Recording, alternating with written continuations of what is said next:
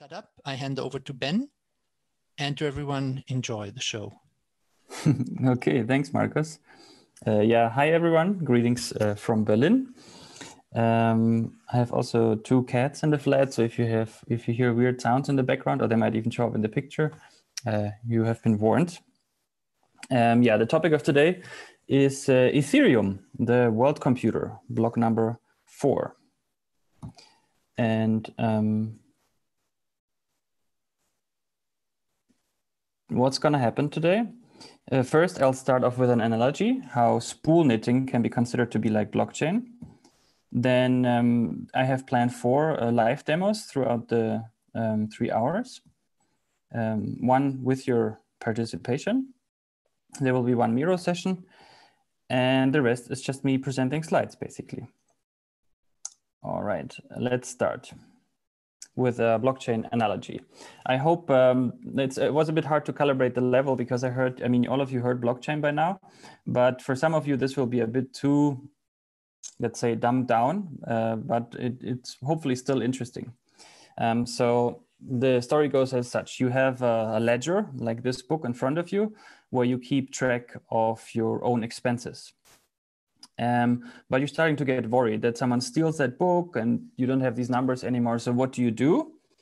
Just follow me along. It might not seem super rational, but you decide to come up with a way to encode this information in strings, in ropes. If some of you have seen the movie C on Apple TV, there they figured out a way to encode written information in knots, in strings.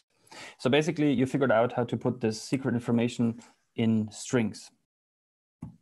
And then the next step, obviously, is to put it into a spool knitting device, or Strickliesel in German. It looks like this.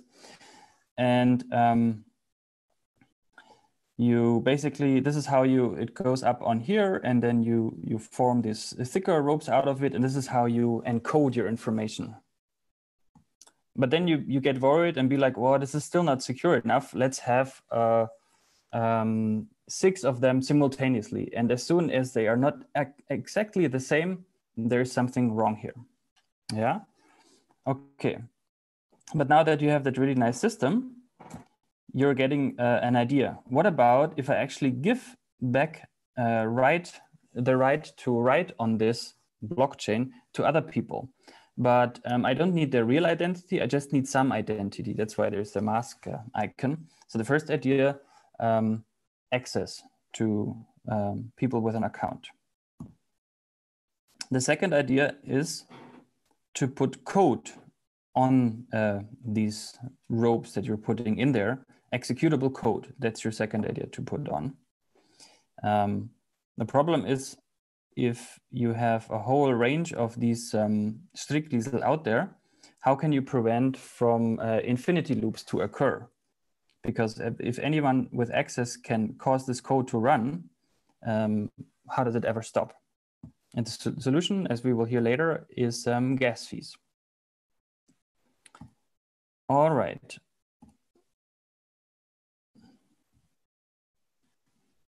So where do we start? Here. Yeah, basically, so in the analogy up here, that's the block, and then all of it is the chain. We have transactions is the string. The Strickliesel is a node in a peer-to-peer network. The person or actor putting that into the blockchain is called a miner, and the process of doing so is called mining. And we have the concept of transaction fees. Furthermore, we have the concept of accounts and smart contracts that get deployed onto this blockchain. So yeah, that's basically what I wanted to sort of tease out of that analogy, and I hope it's useful to some. For me, it was a bit like mentally nice to have that as an image to understand what blockchain is. And these concepts, terms, they will come up now throughout the remaining time. Okay, now let's talk a bit more what Ethereum is from the famous book Mastering Ethereum.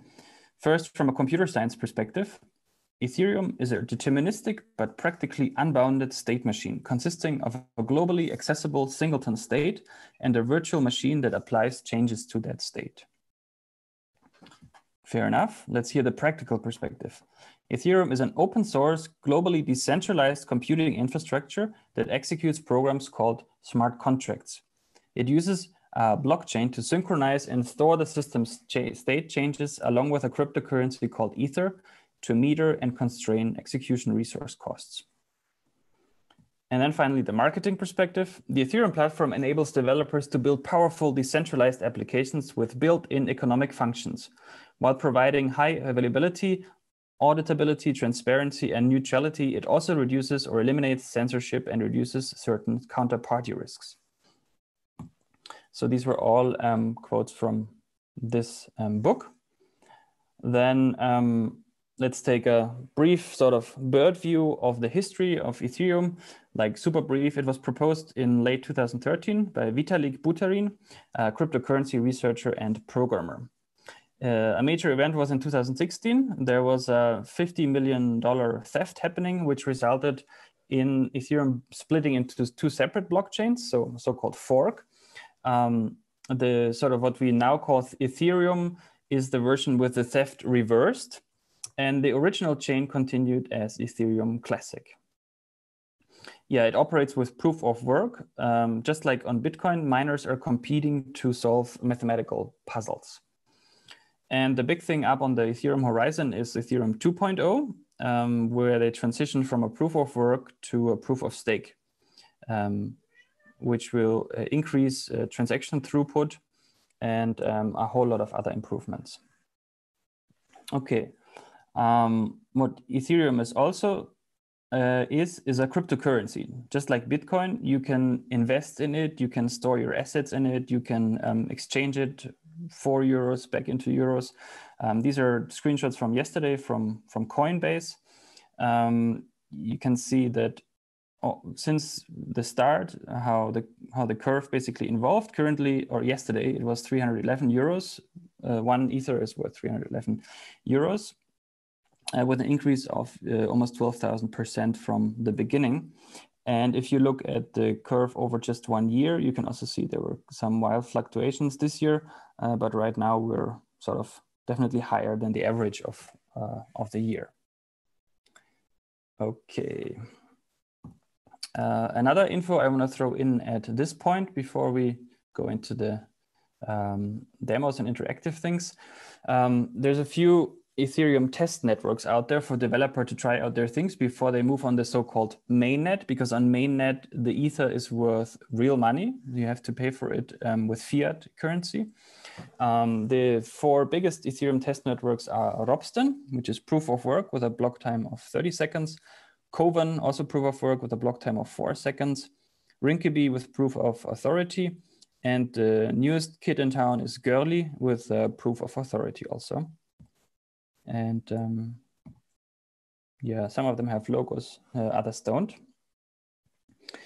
And now I would already like to move into the first interactive part, the Miro session on Bitcoin versus Ethereum. You all should have the Miro link through the Edo app or through the email from Marcus. Please open that. And then the task will be to collect data points to compare Ethereum and Bitcoin. These instructions are also on the Miro board. The copy are posted in the respective color, and then either create a concrete data point or find attributes that connects them. For instance, the same category. I will give an example.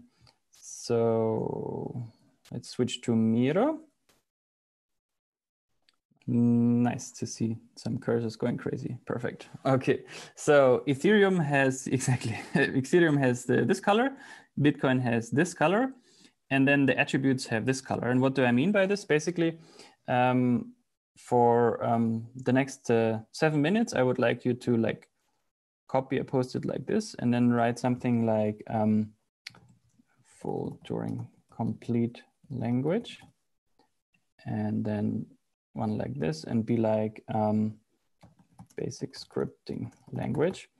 And then either you yourself, because you have in mind what's the connection between them, or someone else can grab a sort of meta post-it, or even what's the attribute here? Basically, the question is of smart contracts.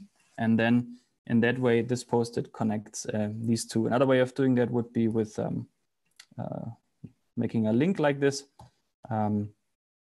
But basically, that's the idea, that you can operate on either you just provide these sort of data points, these sort of facts, or you connect different post-its and be like, this is actually all in the same category.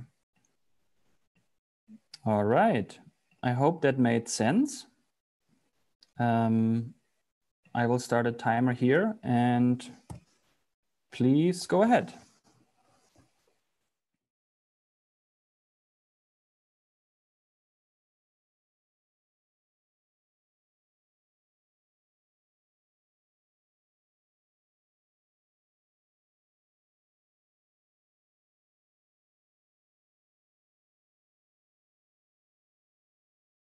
Nice. Perfect. Cool. Thank you very much for participating, everyone. And then I would jump back into the presentation. And I do have a slide exactly on that topic, because I did also my homework on this. So as I just said, the block time on Ethereum is 10 to 19 seconds, whereas it's 10 minutes on Bitcoin. The mining rate on Ether is usually at a consistent rate, whereas on Bitcoin, it halves every 4 years. The transaction fees, the amount of how much you have to pay, we will also have a little slide on that later, differs on Ethereum by computational complexity, bandwidth use, and storage needs. And on Bitcoin, it's only related to how big your transaction is in terms of bytes. Then the sort of basic record keeping model of these two are also different, in a sense that Ethereum uses an account balance model. So it's more interested in storing total sums, whereas Bitcoin uses what's called UTXO, unspent transaction output model, where it's adding up paper bills to know how much you own. You basically have to look in your wallet and be like, okay, we're adding all of this up. This is how much I have. And this was my initial example. The Ethereum has a Turing complete language for their smart contracts, and Bitcoin has very rudimentary Turing incomplete script language. All right, with that, I would go into the first demo on the topic of account. That's why I used the theater emoji again to sort of relate back to the analogy. What do we mean with account on Ethereum? And hopefully while I present, it also makes sense why I refer to accountability on that. And let's go here. What I'm using for this is a tool that Austin Griffith built, a sort of a maker in the space. He makes a lot of nice Ethereum tools. And we start with, I have a little cheat sheet here, a script kind of. Start by a text. Hello world. And what we do now, you also heard about hash in previous sessions. What a hash does. What a hashing function does is creating a same length string independent of what you put in. So even if I put in nothing, we have a string of that length, of this length. And if I put something in here, the hash changes, but not the length of it. That's very important. And what's also important, if you get that hash from someone, it's nearly impossible to find out what the original text was. But the other direction is very easy. The hashing function itself is just some math, but the other direction must be super hard. Okay, let's pick.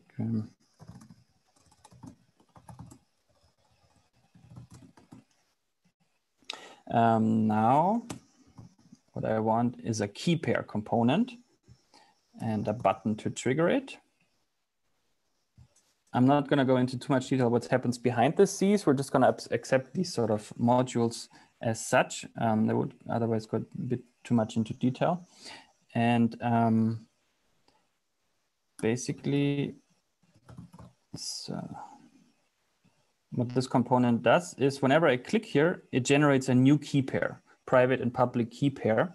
You might have heard of it in connection to encrypting your emails, and that I also want to just quickly demonstrate just what that looks like.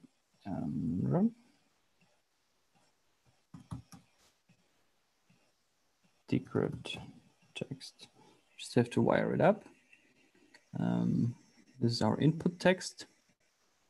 Then the encrypted text will be shown here. And now we grab the, first, basically, if I want to send Marcus an encrypted email, I need to use his public key, which he's gladly shares online, to encrypt the message. And then I'm basically sending him this. And then to decrypt it, hopefully only he has the private matching key. And then only he can decrypt the message. So when I change the text, you can see that the original and the decrypted must, of course, be the same. The hash is still active here, and the encrypted text changes. Just to see how that plays together. Also, when I generate a new key pair, you can see that the encrypted text also changes. Okay, but I'm going to delete some of the components because moving forward, we will not need this stuff anymore. And also here, I'm mostly interested in the address, because what a key pair does, besides the private and public key, it also generates an address, which is my identity on the blockchain. The address is the most important part. Another way to display it would be as QR code, like this. And every time I click here, it's generating a new address. And in a moment, I will prove to you that this is like immediately functionable and workable. I can use this on the Ethereum blockchain. Okay, but the problem is now I could note down the private and public key and try to restore it from there, but there's a much more convenient way that the space has sort of agreed on as a standard, and that's called mnemonic. I will cut this connection and instead generate new mnemonics. Text area. What a mnemonic is 12 words, 12 English words from a catalog of, I think, 2,000 plus something words. So it's standardized. You cannot just put any words in there. And they basically get, with each time I click, they get randomized. And from this mnemonic, you're highly encouraged to write down on a piece of paper, never store it anywhere. Kind of that's what, when you set up your MetaMask, what you're being told you should do with it. And from this mnemonic, we can derive a private key. And then through some also very standardized math with entropy functions and whatnot, from that private key, you can then generate private key, which is like the same, a public key, and an address. So the nice thing is here that basically the only thing you have to remember is the mnemonic, because it will help you get into your account. Okay, now I want to show you that this is, even so it's just fun and games here to click around, this is actually immediately actionable. And for that, I will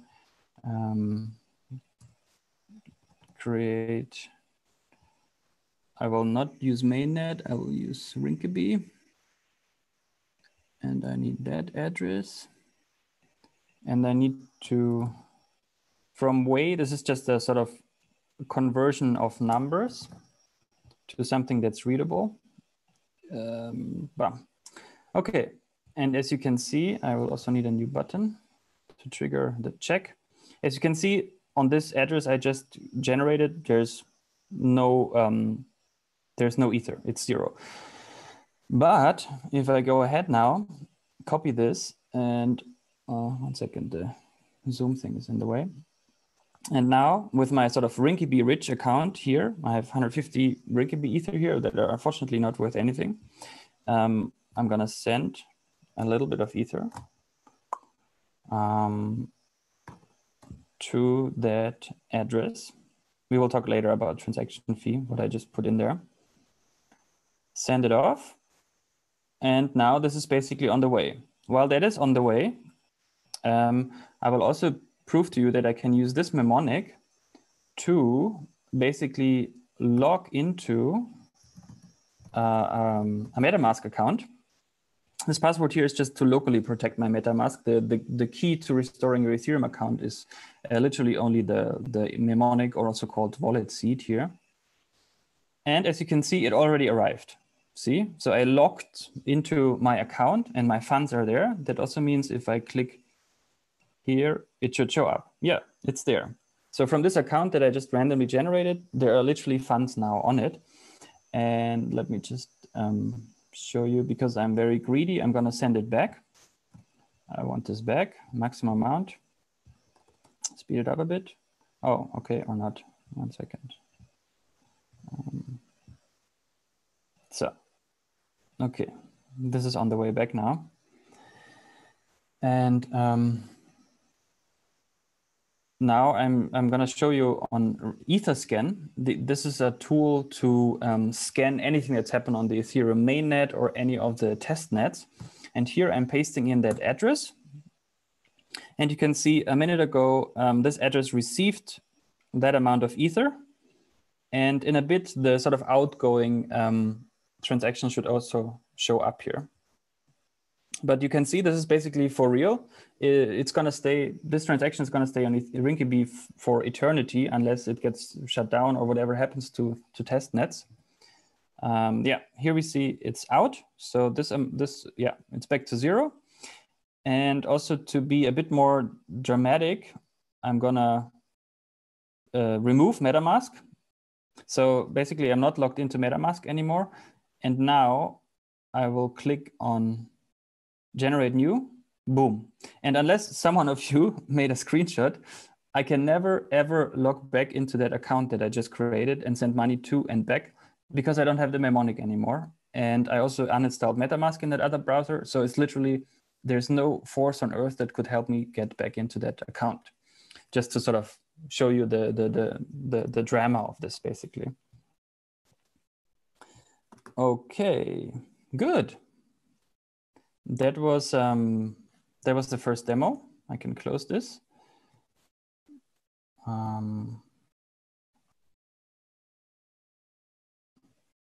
Okay.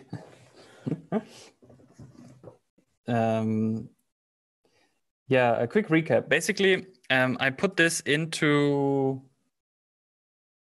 a repository on Future ICT susDAO. This link leads directly to a fully built, to basically what I just did here. And it's also saved as weblog in here. And the second demo is also in here. So if you want to grab that repo, that's going to be useful. Nice, that's good to hear. I think, Marcus, you started this, Paul. Cool, nice. I didn't know Zoom can do polls. Okay, let's. I also didn't. I just spontaneously tried it out. I hope it's okay. Nice, I won't sure. defer more. No, it's cool. This one was stopped. Okay, as a recap,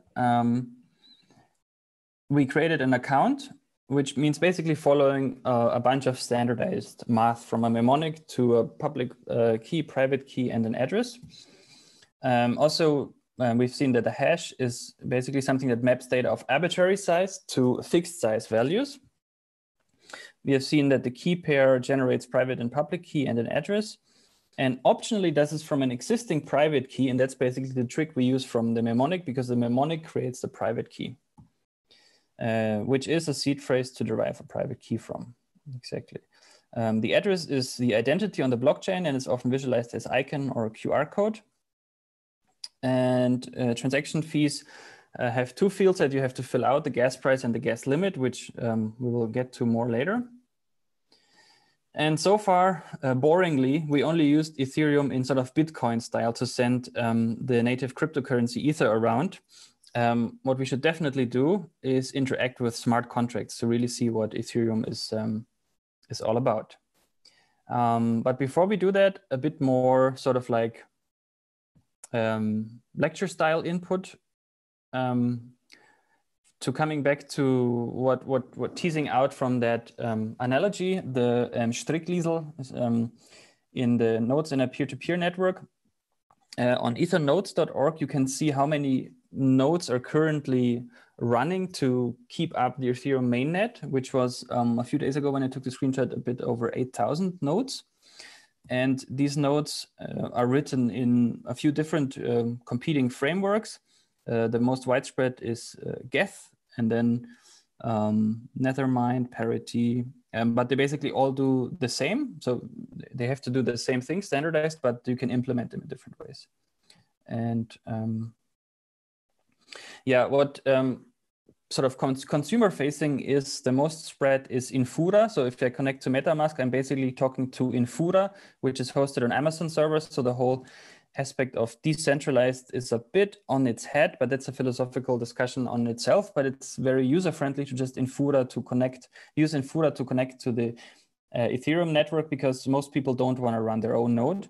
But if you do, you're more than welcome. For instance, you could use hardware like Avado that you basically buy and then you run your own node. Or what we did, we got a computer from the ETH IT, and this is it's standing in the server room, and we're running DApp node software on it, and it's running the Ethereum mainnet and the Rinkeby network.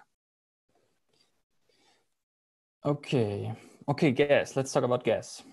If you remember from me sending this stuff in MetaMask, there were these two mysterious numbers down there where I tried to fiddle with, and then it broke in one case. Let's see if we can try to understand that. So gas in general refers to the unit that measures the amount of computational effort required to execute an operation on Ethereum, right? So any operation on Ethereum, you're basically activating this world computer. It's computational effort, and you need to pay for it in gas. The more complex the contract and the more operations it performs, the more expensive it is to run it. So basically, the more you cause on this network, the more expensive it gets. The sender of a transaction specifies how much they're willing to pay per unit of gas, called the gas price, which is denoted in GWI, which is, so 1 ETH is 10 to the 9 GWI. And this is basically the field on the left. In this case, I'm sort of willing to pay 51 GWI for 1 unit of gas. And I didn't put this 51. This is just MetaMask recommending me something, because MetaMask is monitoring the sort of, what's the term for it? How much traffic is going on in the network, and with what price you would probably get your transaction through in a reasonable time. So this is kind of a suggested number, and then you can change it. You can raise it to get it through faster, or you can lower it and just wait until it gets through. And then the transaction cost is just the gas consumed by your operation multiplied by the gas price you were willing to pay for a unit of gas. And then the second number is basically if your transaction becomes more expensive than what you set in the gas limit, it gets canceled. It doesn't get through. Yeah, and as I said, normally I would just rely on whatever MetaMask puts in there, because congestion, that was the word I was looking for. It takes network congestion into account. Okay, one more slide on the gas topic. Yeah, you can use something like gas trackers. Etherscan has one of their own. Basically, if I would move that slider up and down, it's increasing or decreasing the gas price I would be willing to pay, and then it gives me an estimate for how long I would wait for my transaction, 45 seconds in that case. And if I remember correctly, when I put this all the way down, I had to wait like 20 minutes or something. Yeah, and then there's, because for Ethereum developers, of course, the question, why do my users have to pay for every transaction? That's really not what I want from my users experiencing my DApp. Then there's a solution like Ethereum gas station networks, where you can basically make changes in your smart contracts and then have a dedicated account who pays for all the transactions running on it. And then you can have then you need to basically have a business model around it. Who's paying for that basically is a foundation or donation or whatever. And there's also new networks coming up based on Ethereum that are trying to lower the gas fees even further. But as a concept, it's really meaningful to avoid misuse and congestion on the network. And this is a movie I recommend watching, and I think we're also going to watch it together in one of the following lectures. The Dawn of the DApps, how DApps work in 2018. And I put it on this slide because it also has a lot of funny referrals to the topic of gas fees, because it's something a bit cognitively heavy to get around. Okay, then a bit about smart contracts. Mark told me you heard about the concept before, so I will just give some notable examples of implementations of smart contracts. Bitcoin, as we said, is a Turing incomplete script language, but you can do a few things with it, like make payment channels, escrows, time locks, and stuff like that. But then Vitalik basically said back then that's not good enough. We need a full-blown programming language on this, and he created Ethereum, which is the most prominent smart contract framework. Ripple was developed, but it's halted since 2015. EOS.io and Tezos is worth mentioning as a blockchain platform, modifying its own set of rules with minimal disruption to the network through an on-chain governance model. Yeah, in any of these we could go much deeper. Okay, also you heard about minting before. So just basically one paragraph. Mining is the process. Did I say minting? Sorry, mining. Mining is the process of creating a block of transactions to be added to the Ethereum blockchain. Miners essentially process pending transactions and are rewarded block rewards in the form of Ether, the Ethereum network's native currency, for each block generated. Okay, and with that, we're already reaching the second demo, which is a deployment demo, where I will walk you through mini live deployment. Okay, let me switch over to here. What I do need is Ganache. Ganache is a tool that simulates an Ethereum blockchain locally. So that's really useful for developers like me. So I can just use this, and it feels like a real blockchain, but it's much faster. I don't have to wait this 10 to 30 seconds for each transaction. Okay, so the first thing we do is we run truffle init. What I'm doing here is I'm walking the commits forward in history to sort of show you what happened. The commits are already there, but I'm sort of cherry picking them over to give a bit of a demo feeling. So truffle init creates a contract, migrations, and a script how to deploy these contracts. I don't want to go into detail what this migration stuff is. That's something that Truffle needs for their own version keeping. But what is important, it creates a Truffle config file with a lot of things to configure regarding your setup. The only thing we do want to change here is this one. We want to activate the development network, the local one, at port 7545, which is the one that Ganache exposes. All right, then we create a demo contract. So this is a smart contract written in Solidity, the most widespread language. The other one would be Viper, sort of Python based, but Solidity is really the biggest out there. And for those of you who have seen code before, it looks quite sort of straightforward, right? You have a contract, you have a public integer variable called foo with a value, and then I have a setter. Basically, when I call this method and I give it a new value, this value will be set to that. Okay, so that's our super simple smart contract that we will be using. What we need to do now is tell the script to deploy it. So the deployer will deploy the demo contract. Perfect. Next step. Next step is to compile these contracts. So let me see. Truffle compile.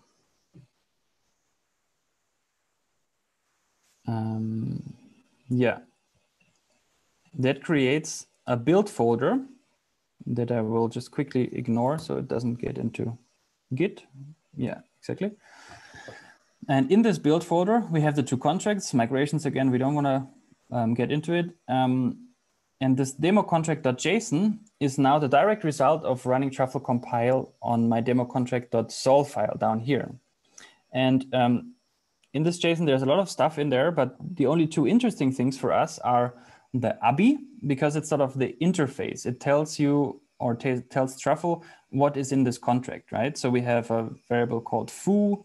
We have a setter foo. So basically this describes the layout of the contract. How can we talk to it basically? And further down here, we see the bytecode field, which is when I run in the next step truffle migrate, only this part is basically being thrown onto the blockchain because this one encodes what my contract does. So let's run this one here. If you look at the block 424, it should go up when I run truffle migrate. Now basically we're throwing these contracts up on my local blockchain, and we see something changed here. It did cost me a bit of Ether, but probably too little for that number to change. Okay, that contract is deployed now on my local blockchain. Let's see. Yeah, now we want to interact with it. So, and first with the command line before I build a sort of mini website that does it. Truffle console. And then I do demo contract deployed. It's the syntax of a so-called promise. So once you have the contract, then do this. And we can see we get the value of foo, which is 3. If I would call the setter now instead, we can see I changed it to 2. So that's basically all there is to interacting with a smart contract via command line. I just need to know the syntax basically, and then I can go ahead. I could, it's literally that simple to do like this, network Rinkeby, and then I would be on Rinkeby with my truffle console and I could interact with the contracts there. Of course, I can only call their sort of method names if I have the ABI available. Otherwise, I don't know what I'm doing. I'm just operating blind basically. There's a question in the chat, Ben. Okay.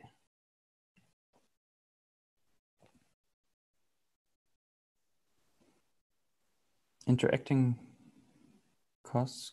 Yeah, yeah. I think that's on some slide later. Basically, reading is for free, and you can read anything you want from the blockchain for free. But as soon as you make changes to the blockchain, as soon as you write something, you have to pay for it. And also, me deploying the smart contract just now when I ran truffle migrate, that also costed me. And later we will see the Fin4 project, which is quite a sort of has a lot of contracts by now, and it's really expensive to deploy. We calculated it would be like almost $1,000 if we would do it on mainnet. So these are really something to consider when it's about the business model of what you're doing. I have not interacted with the public live global Ethereum in my demo. Or which one you mean? So the previous one on this ETH build, that was for real in Rinkeby, that was out there. But what I just did now here is only locally with my ganache thing. Reading means what I did with the foo. So that was when I asked for the value of foo and I got back that it's 3. That was reading. I didn't change the value on the contract. I just read it. Okay. Now we want to take it to the next level and build a mini website for it. And by website, I really just mean a button, nothing else. But I basically want to show you the building blocks necessary to, let's see.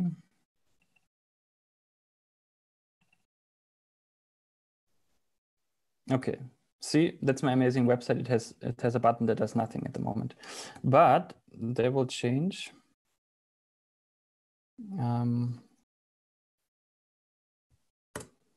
Next step is that the button is doing something, namely printing hello world. Then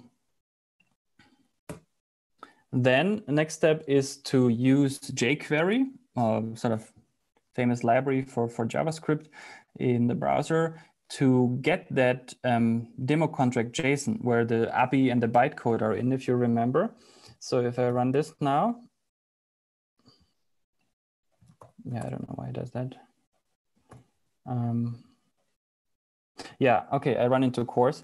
What I need to do,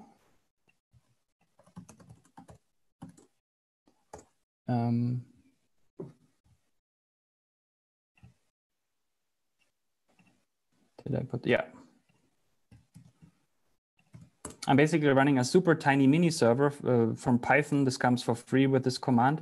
And that just means that instead of literally opening that file in my browser, I can now go to localhost 8000 and it's serving me up files in that folder. Okay, and here we're printing out that JSON object. The demo contract.json looks like this. Nice, let's see the next step.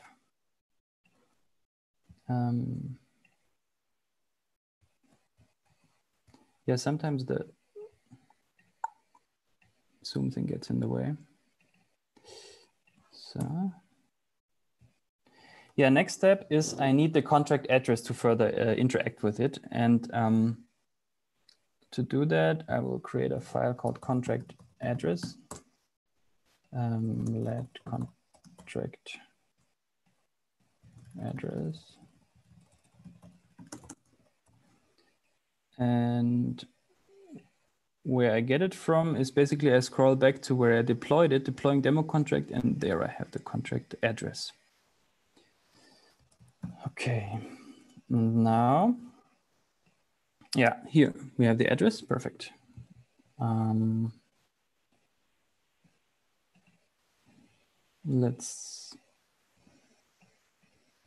Yeah, you can't see why I'm doing that, but I have this zoom bar in the top. That's why I'm trying to battle with it.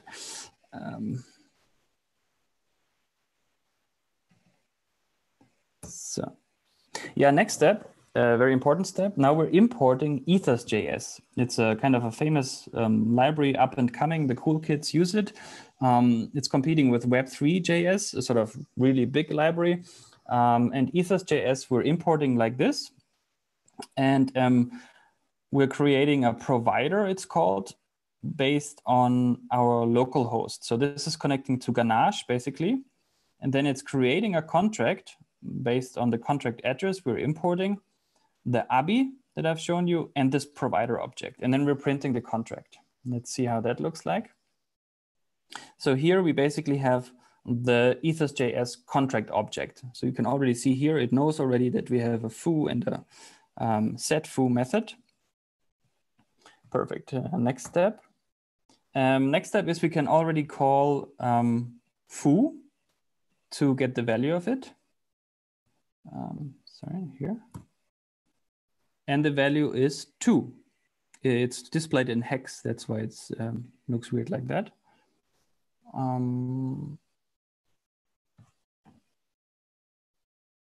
Okay. Call getter, trigger. Yeah. Next step is just adding one line, but it's a very crucial line. Window Ethereum enable basically triggers MetaMask to ask, this website wants to use me. Are you okay with that? That looks like this, basically.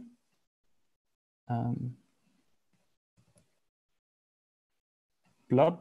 So I have to connect. And yeah, you didn't see it because I allowed it before, but basically it looks like this. This site wants to connect with MetaMask. I'm allowing that. Okay, perfect. And MetaMask remembers that I gave permission. So in the next step, I don't know if you've seen it. We made a tiny but important switch. Instead of using the provider with the local host, we switched to window Ethereum. That's basically that object that I just unlocked here. So from now on, basically, Ethers.js is talking to MetaMask. And then MetaMask has to deal with what blockchain we're talking. But Ethers.js from now on is talking to MetaMask. And so nothing should have changed now. And in MetaMask, again, I have my local Ganache selected. So I'm not on Rinkeby mainnet. I'm on that local one. All right. yeah, next step is that we're moving into using the setter. So when I click that button, I'm going to call set foo, and I'm setting it to 5. But for that, I don't know if you've seen it up here. From provider, I need the get signer.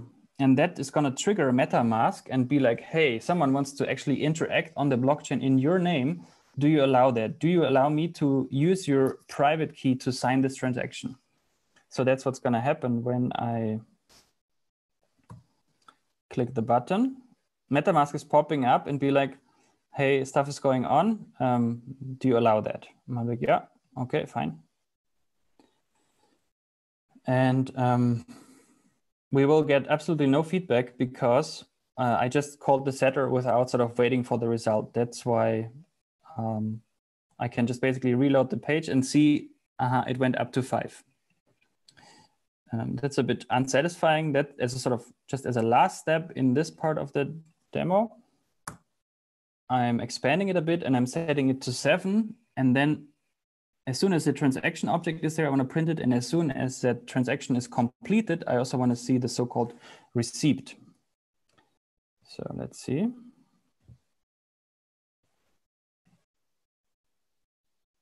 Okay, that's fast because it's all local. Transaction object and receipt object. So this I would use to sort of build my DApp and be like, okay, it has gone through, some button needs to change, something needs to happen. And it's on 7 now.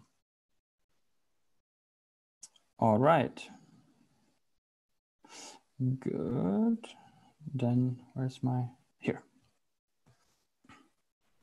That was demo number 2. It's also in that repository that I mentioned earlier. As a recap, I wrote a contract in Solidity, compiled it to JSON, which is the most important things in there is ABI and bytecode with truffle compile. Then I used truffle migrate to deploy it locally to Ganache. Each contract has an address, just like any other account has an address. And then I use truffle console to interact with it via command line. I built a mini HTML site that can do the same, but it uses ETH.js and MetaMask. And yeah, like referring to your question earlier, reading from the blockchain is for free. Writing and deploying costs gas and needs signed transactions. Just to see it in one slide. So we have that demo contract and we talk to it with truffle console. But then we also talked to it with a mini HTML website and a button. So that was covered in the demo. And then basically, you have all the building blocks to create a full-blown DApp. You just need a bit more time, maybe a few months to write out all the things, a lot of more smart contracts, a lot of more logic in the front end, but the building blocks are already in place, basically the communication pathways. And with that, I would release you into a 15-minute break. And then we see each other back at 5:30. Welcome back after the break, and I hand over to Ben. Thanks, Marcus. Okay, and we're starting with the interactive demo, where I would invite everyone to try out our software, the code that we've been working on over the last year, the Fin4 Explorer. So we will all go to https://demo.fin4.net. And then I prepared a token for you called the susDAO presence token that you can actually claim. And I would invite you to do so to sort of basically prove that you're present here. And the password, I can already tell you, the password super secret is I am here. You will need this to claim it. And it's only claimable once. So once you have it, you cannot claim it again. And then I prepared just to sort of give a bit of an idea what we envision this platform to be used for, or what it can be used for. An ETH, and now in that case, I mean Zürich and not ETH Zürich, not Ethereum, the reusable cup token and a bike to uni token. And so I'm switching to demo.fin4.net, and I would all invite you to do the same. These people here gave me their address and I sent them 2 Ether each. If you haven't done so, you can do it now, or you will, or just watch. It's also okay. So basically, this is our D-app, distributed app. It's a responsive design. So if I make it smaller or open it on mobile MetaMask, which also exists, it adjusts the width. The start page looks like this. Maybe a quick walkthrough. We have we have an about page, settings where I can switch language at the moment, but there will be more features to switch here, and some of the contract addresses. A feature called user groups where I could create groups. So basically the scenario I'm running is the ETH Zürich decided to do sustainability tokens. So let's say the administration decided we want our students to be more sustainable, and we will encourage that through a token portfolio on Fin4. That's the kind of scenario. So I created this collection. You would probably get this short link with a QR code. It's everywhere in the university, you imagine, and you go there and be like, oh, cool, let's see what kind of tokens they have. And you see a reusable cup token and a Bike to Uni token. And then you would feel like, okay, I want to claim these because then I get something for free in the cafeteria, or I don't know what I get. Probably not an ECTS. I don't know what they can make possible. And the user groups feature, which I did not use now, I could like say, 5 people from the administration, they want to be in a group together, and anyone in that group can administer the collection, for instance. Then, you can send messages to user, at this point not encrypted, so everything you send here will be fully visible on the blockchain forever. Transfer tokens, and the whole topic of collaterals, underlying sources of values, I would postpone to an input session in one of the coming weeks. And the same also goes for token curation, because it's a very interesting topic that deserves some space, but right now it would blow a bit out of proportion. This is called token curated registry, where you curate tokens in a list of official tokens. Here in the tokens view, you see all the tokens that are created, that are these ones so far.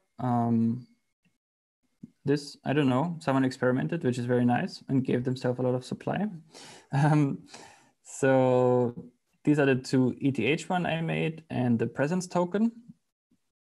And let's just,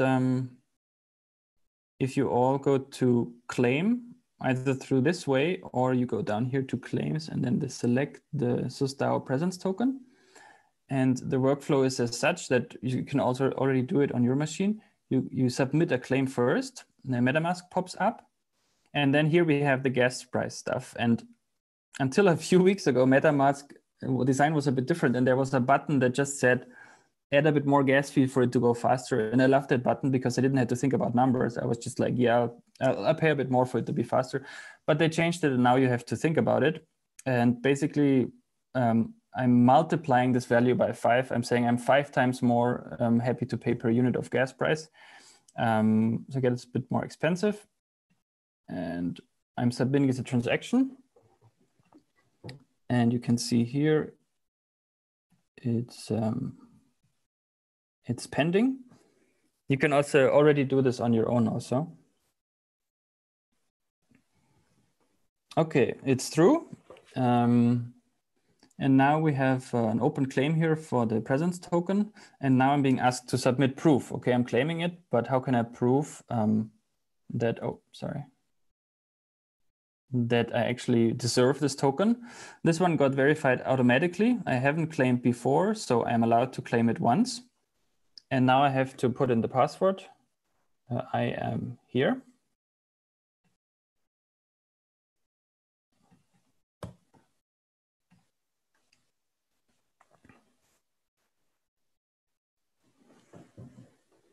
Okay, let's see.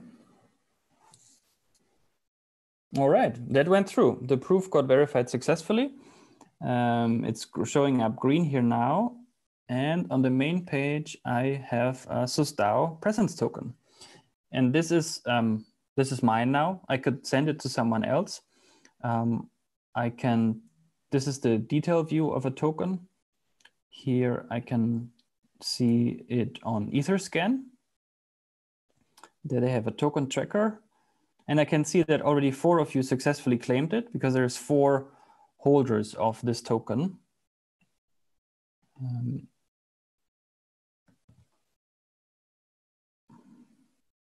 Here's 3 though. Here I can also see how many. Yeah, and if I do it again, it should get automatically blocked. So, because I added that verifier that's only claimable once, but I'll walk you through the token creation process in a bit. See, it got blocked because this condition is violated. Exactly.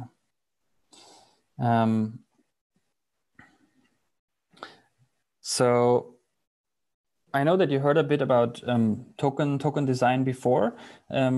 Let's see how that looks like in our token creation wizard. So let's say I do an ETH PDF instead of print. I don't know how, is that a super smart token? I don't know, but for the example, PDF. So, and the next step, I'm being asked a few questions that are quite fundamental to a token design. We will hear later a bit about the ERC20 standard that this is built on. Basically, cap means that after a certain value, there can be not more of this token created. That's the maximum. Initial supply means how much of this do I want from the beginning. And of course, if I'm the administration and say I'm getting 10,000 of this myself first, that's a bit questionable because students should earn this and no one should just make themselves rich from the get-go. So with all of these design questions, you have to think about what does that do to users trusting your token design. If you uncheck this, it means no one can transfer this token to someone else. Is that meaningful? Does that make sense? Maybe. If it's something like a reputation token or something that's very personal, does not make sense to transfer, it could make sense. Burnable means, interesting property, that you can destroy your money, basically. You can burn your token. Is there a use case for? Yes, maybe. For instance, let's say we collectively as ETH want to burn down 100 tons of CO2 per month. And we decide we do that through literally sort of burning that amount on the token to represent what happened in the real world. Okay, minting policy means the token is, if it's not mintable, there cannot be created more of it. Then the only way there can be circulation is that because I gave it an initial supply and then this can circulate. But the default workflow that we decided to use for the Fin4 ecosystem is that tokens get minted through positive actions in the real world. So I use a reusable cup, I clean up trash, I do something good for my neighbor, and I'm proving that I did that, and then I'm getting a token minted, it's called. So it's confusing mining and minting. Minting is literally just the balance on that token for my address goes up. That is what minting means. I can decide how much I get per claim, or if the user decides themselves. So for a time banking scenario, if it's 120 minutes or something, you can put it in yourself. And here we come to the verifiers. Verifier, this is where I earlier selected this one, claimable only 1 time per user, or I can allow it only certain groups to claim it or block certain groups. And interactive verifiers, for instance, here I used the password one earlier. I can say that me as a token creator has to approve every single claim. I can use location to say if someone is within a certain radius. I can say upload a picture to IPFS, in that case, decentralized version of Dropbox. And then either the user decides who approves the picture, or I'm deciding who approves the picture. Yeah, the next 2 things, sorcerer and external sources of value, I would postpone to another session. It's a bit too much at this point. I'm not going to create that token now because it's going to ask me for 4 transactions and then I would have to wait until they're all through. But basically, when that process is through, then something like this shows up here. Meanwhile, I can see that 7 of you claimed and 6 of you were successful so far. Very good. Okay. Are there questions to the platform? Otherwise, I would go to the next step in the presentation.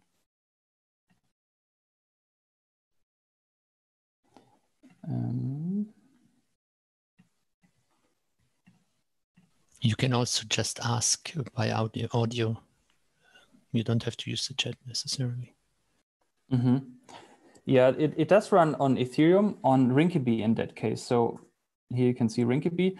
When I would change the network here, I can not interact with it anymore. And when I ran truffle migrate, I ran truffle migrate Rinkeby. So it's there. And the transaction fees, everyone who uses the site has to pay. So it's always like this. With every interaction, the user using it has to pay. On Rinkeby, that's not a big deal because it's all play money. This is worth nothing in the real world. But as soon as we would go transition to mainnet, of course, it's a question, do we want this? Do we want users to pay for doing good in the world, or how do we solve this issue of gas fees? But as long as we're on Rinkeby, it's safe.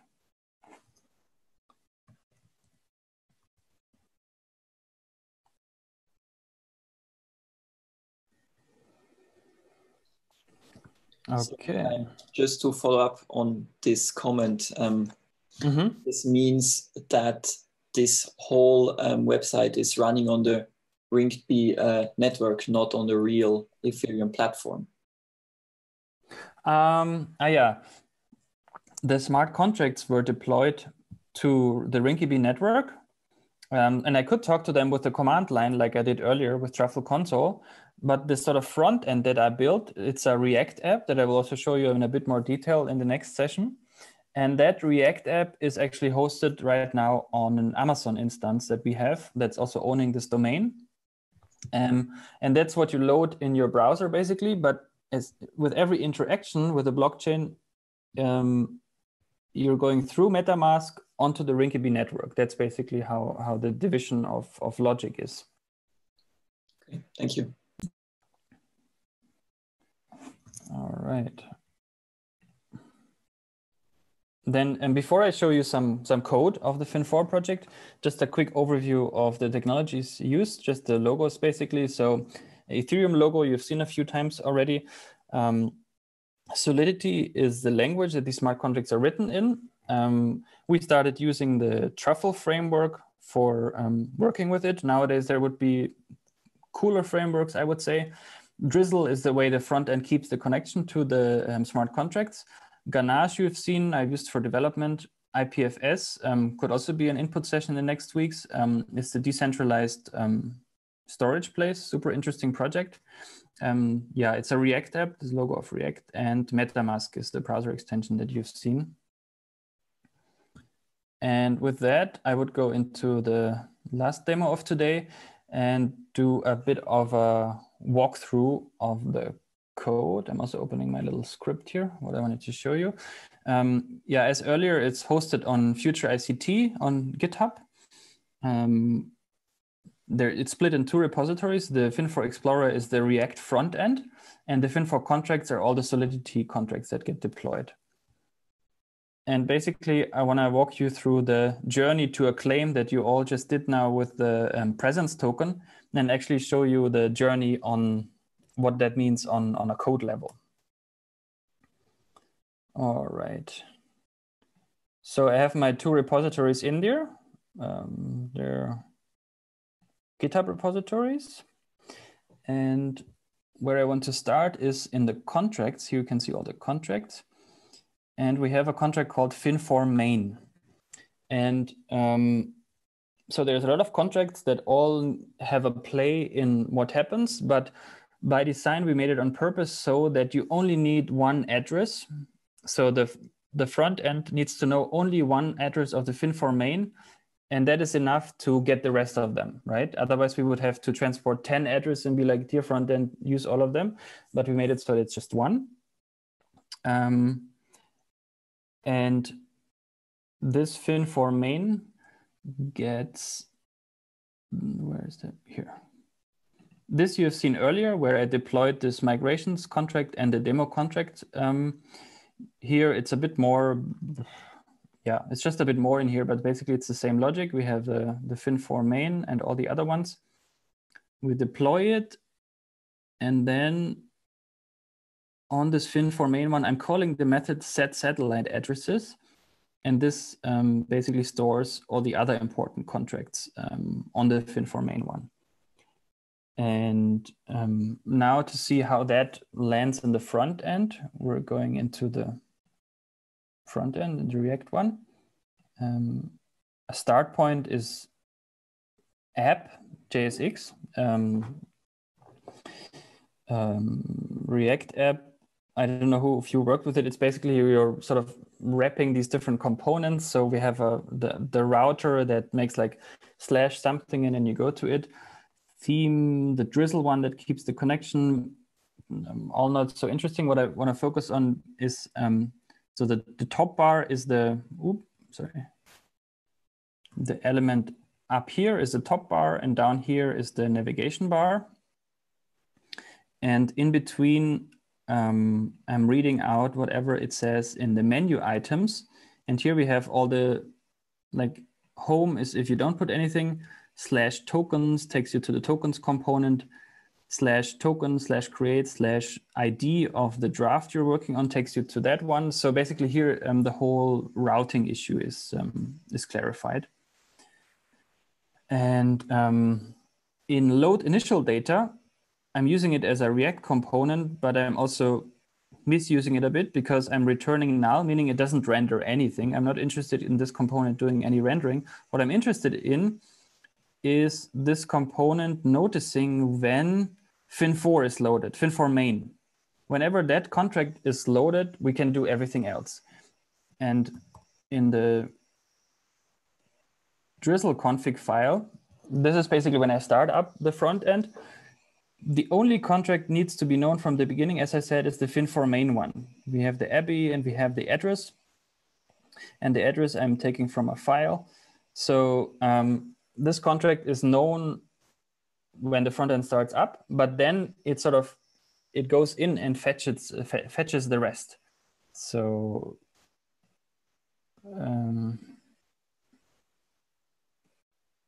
yeah, fin4 main, when it's loaded, then we're setting a flag that we're only going in once here. So and then adding the satellite contracts, and here we're adding all of these contracts. And then they're basically available in the front end. And from there, yeah, let's go into the navigation bar component. That's down here, home tokens claims. We're using the same menu items, but we're filtering by those that have show enough bar true, and you will see that showing enough bar true, that's just 3. The home one, the tokens one, and the claim one. Exactly. And from there, we can jump into the claim component. So this is basically what you see here. So for instance, this is the submit button, and the submit button calling this function. And you can see if, for instance, I don't have anything selected, I'm getting an error called token must be selected. Let's just see if that's true. Yep, token must be selected. But if a token is selected, we're doing a contract call. This method behind there's a lot of stuff going on. We don't need to go into detail. Basically, we're calling the method submit claim on the contract fin4 claiming. And we're giving the values that we have. I will go to the fin4 claiming contract, jumping into that other repository with the contracts. Yeah, we're in fin4 claiming.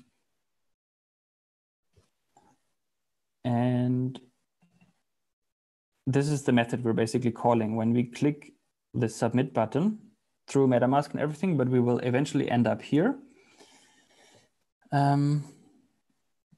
What happens here the first thing is that we actually forward this call. So what you can do within smart contracts is call other smart contracts. And by that, you can make a nice, clever software architecture, how it makes sense logically.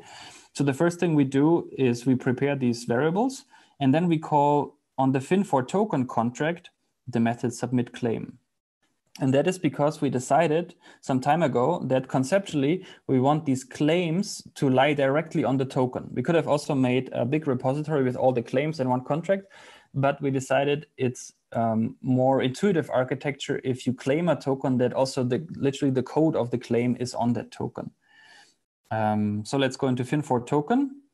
And what we see here is that we don't find that function, and that is because Fin4 token is extending two contracts. If you know the object-oriented concept, extending means I'm basically building on that code, I'm extending it.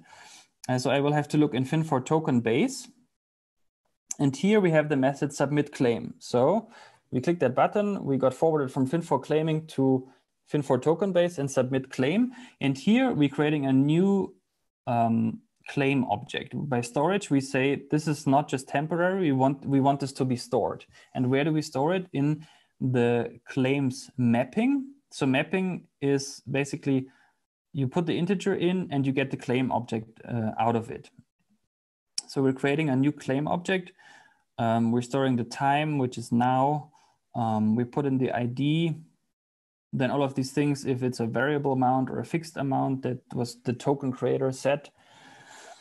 We're getting the required verifiers. So picture, password, or whatever.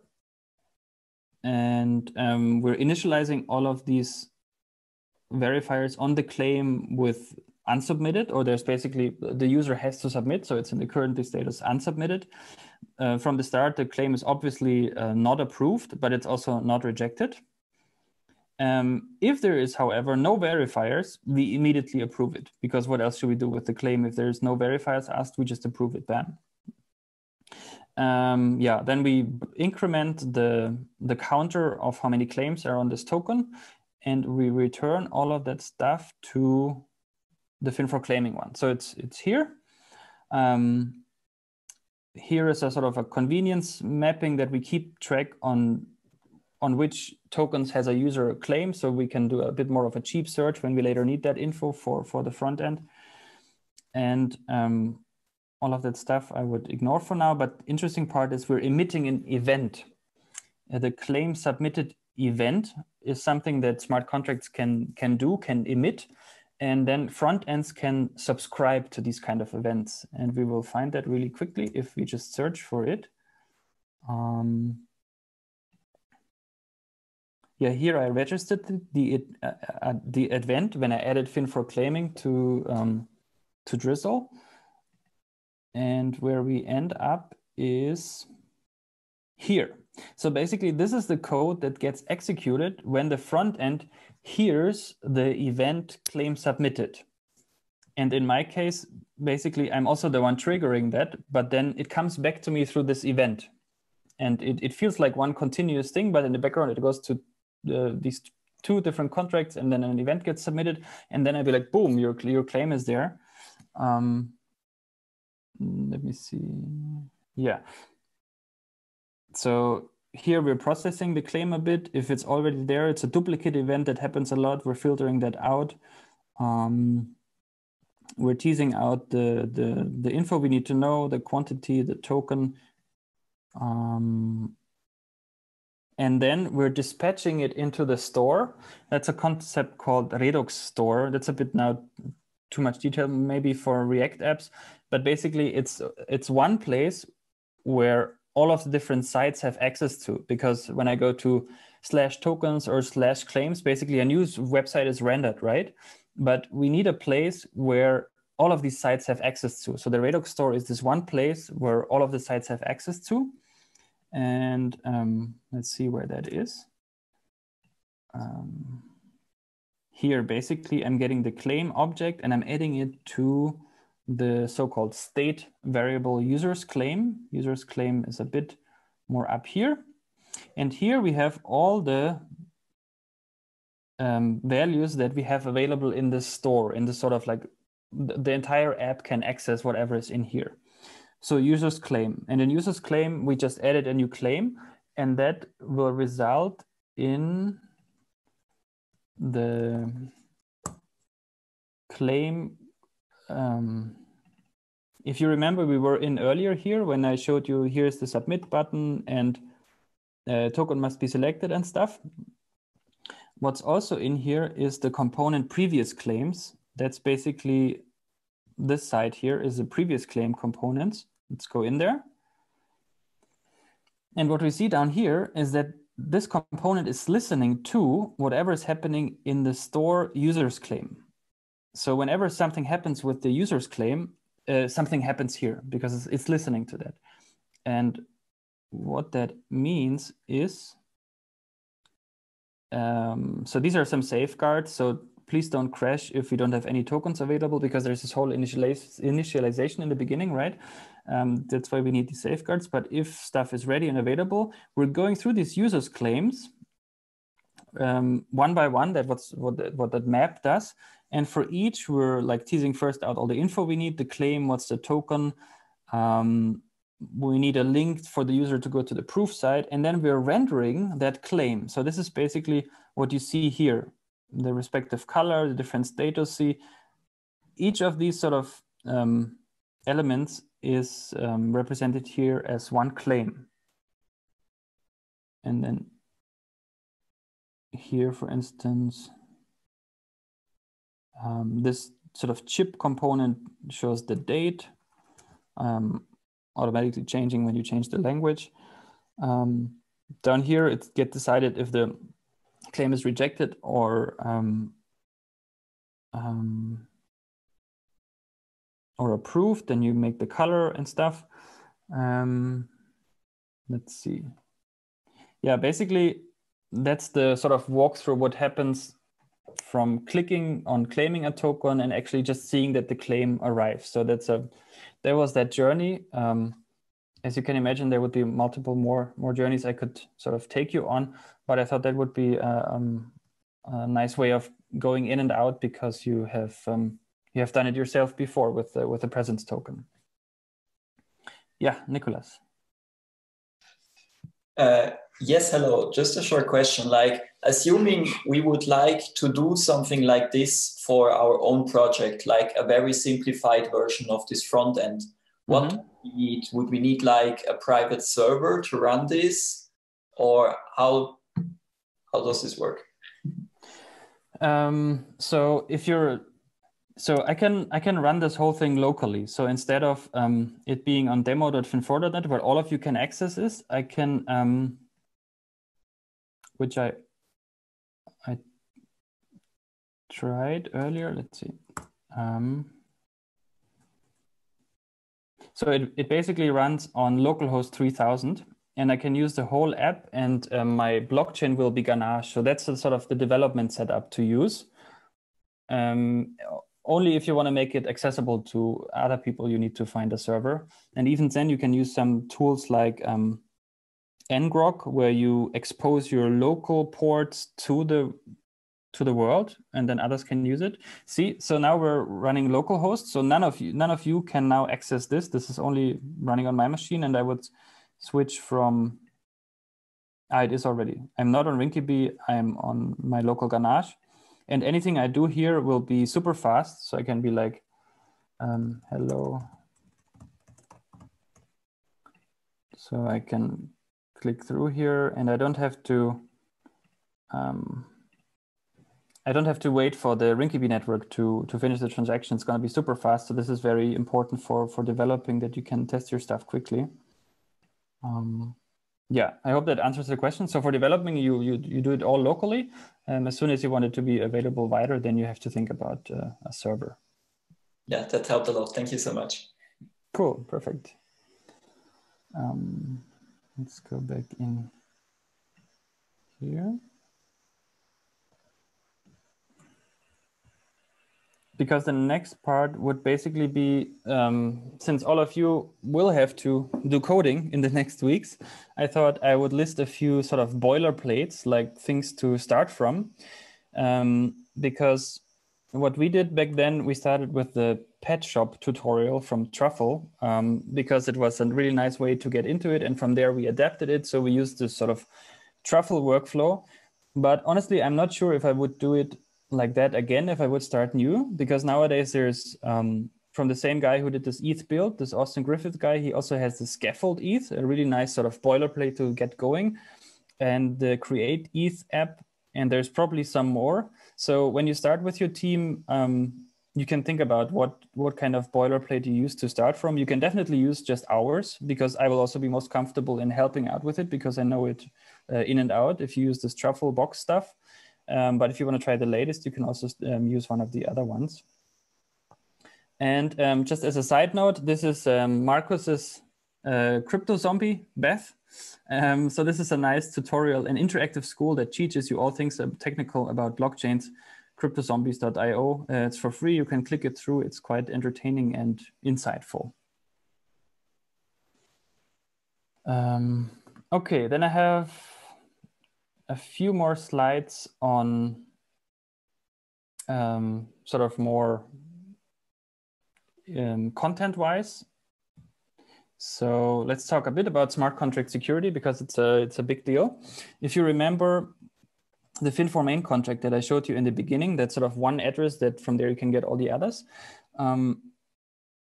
What you have or have not seen was this line here, require message sender is the Fin4 main creator, because obviously this function set satellite address is quite crucial, right? If I would not make any safeguard here, anyone could call this method and just change our whole Fin4 system by deploying their own contracts and firing up here, and we would have no control over it anymore. Well, no one has control over it, but it would be a different system, not what we intended. That's why require statements are important. So I basically say, whoever deploys this Fin4 main contract, the first thing we do is we save this person, message sender, this account as Fin4 main creator, and only that person is allowed to call this method. But this is only halfway the security you need. Actually, what you should do, or what I should do, is, especially after telling you this, is to make another sort of Boolean or something that says, and also it can only be called once by the creator in the beginning. Because as it is now, if I deployed my nice demo.fin4.net and then somehow I become evil at a later point and I'd be like, ha ha ha, now I'm changing it because I have the account and this method is not safeguarding me against it.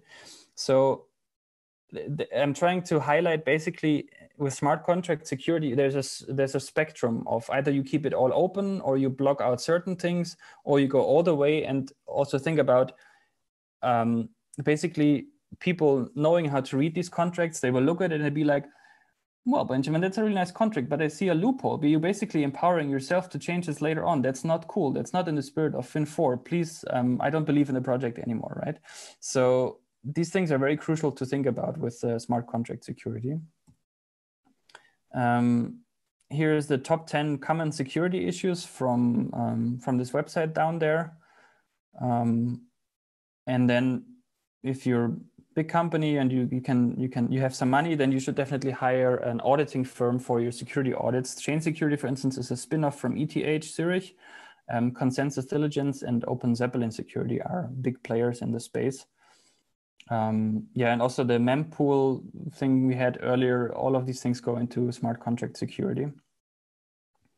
And if I may, that's a business model because PwC Switzerland, the accounting and consultancy company, just bought Chain Security recently. So it's a business, and I think you understand why.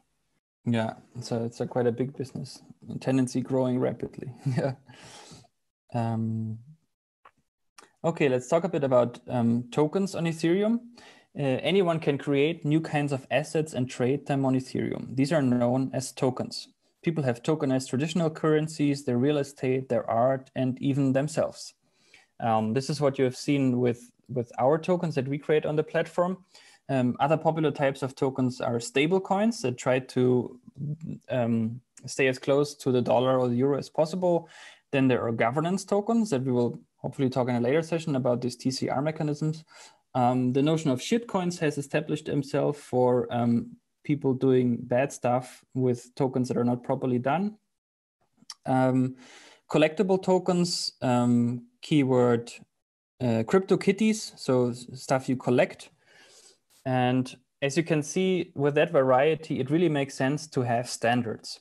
And this is exactly what the community did, because there are no rules what a smart contract can or cannot do. It's a Turing complete language. You can do a lot of it with it. But you still want to deploy some standards for documenting how a contract can interoperate with other contracts.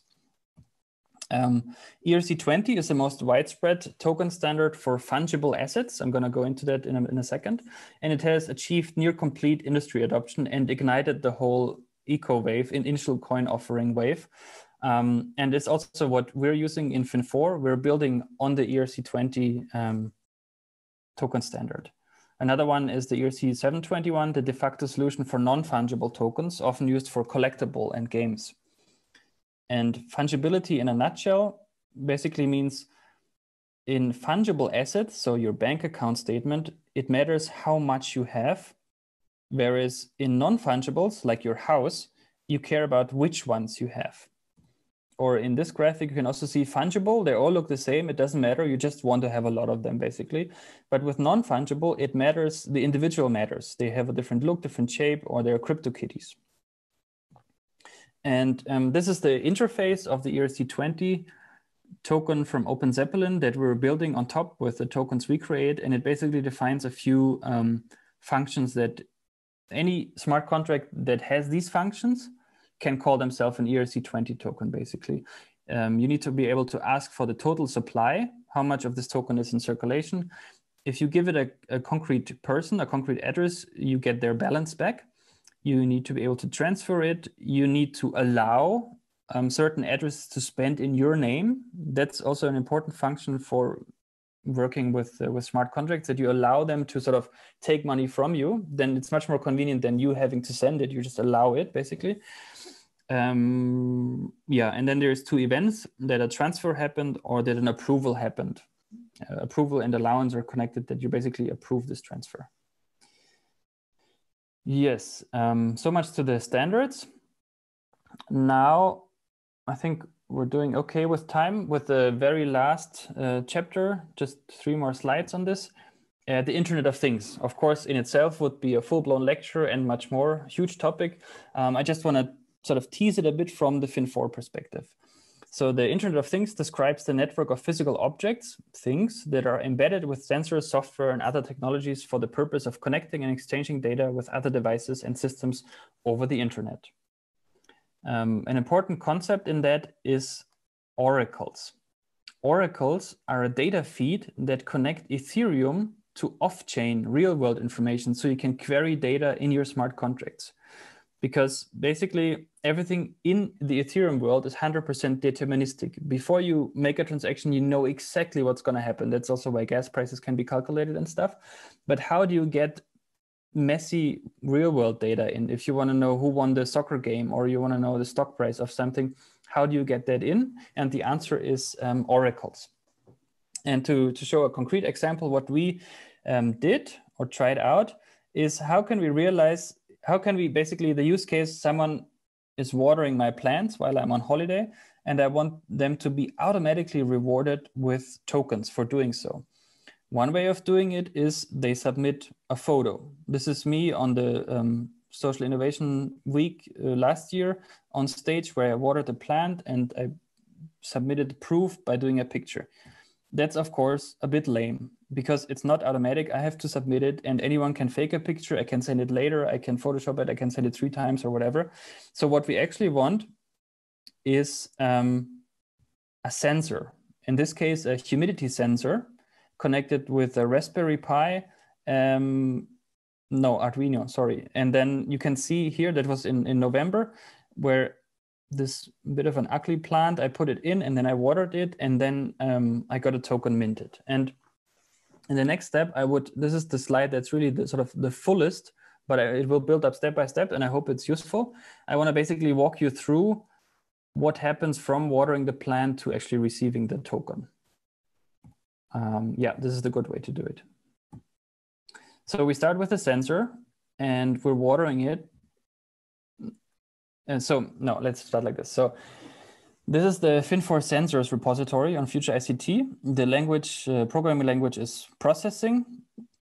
And what you see here, the if statement is something that Magnus and Kusai came up with as a way to say, if the average values from this sensor are spiking out of the average, that means something changed. And if it changed towards more humidity, it means it was watered. So basically, if this if statement is triggered, that's we're saying, okay, watering has happened.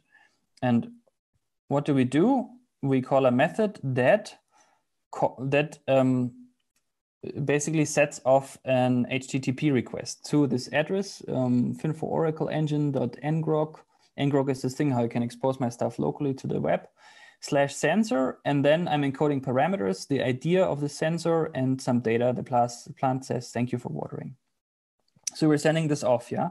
And where it lands is in the Fin4 Oracle Engine repository written in the programming language Node.js.